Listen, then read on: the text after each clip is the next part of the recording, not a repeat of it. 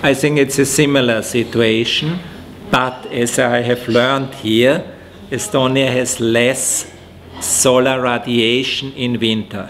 In December, January, you have less solar radiation.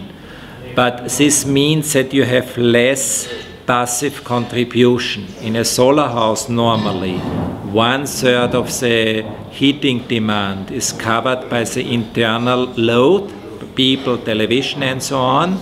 1/3 is served by passive solar use, and 1/3 you have to heat, this very small heating demand.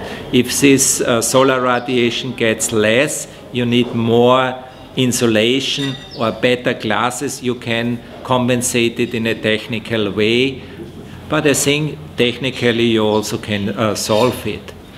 Northern countries also have passive houses, and the reality shows that it's possible to realize it.